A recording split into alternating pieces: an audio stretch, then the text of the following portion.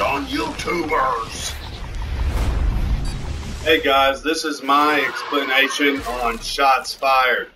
On this first thing, I do a thing of Angry Joe, who I pretty much thought was pretty cool, and I didn't mind doing that because of how he overreacts and how he gets to the point he flips out.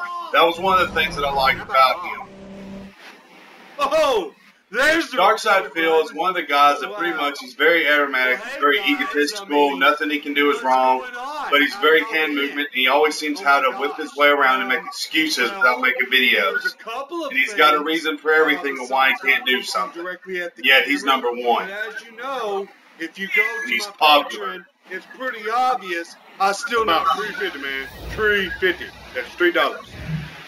What's today? Kid behind the camera here. The thing is, the problem is with this, is that if you try to talk to him or hit him up, unless you're a girl, he's not going to respond to you. Every time I try to tweet him, he likes to get into it with his dad and your grandpa. They do some hurtful things, and at the time I had lost my grandpa, so I didn't think this was funny. Alright, so this is about a guy who apparently loves to knock on Darkside Phil. So he likes to make fun of him. And this guy's got over 10,000 subscribers. Meantime, I can't get a one, and I'm not making fun of anybody, so I thought, what the heck? So I did this to make fun of this guy, which I don't know his name, and just like he likes to say, I'm not getting anybody any publicity. There ain't no gold there. There ain't no gold there, man. Number one. Let's see. And this is Stone Fox Media. If you even try to talk to this guy, he will not say anything or comment. Everything he comes up with is going to be opinions what everybody else has already said. He's not original. He doesn't come up, but yet he's making it big on YouTube.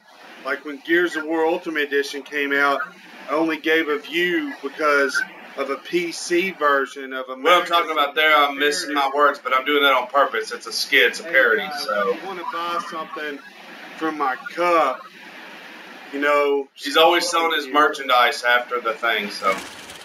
Ain't no call.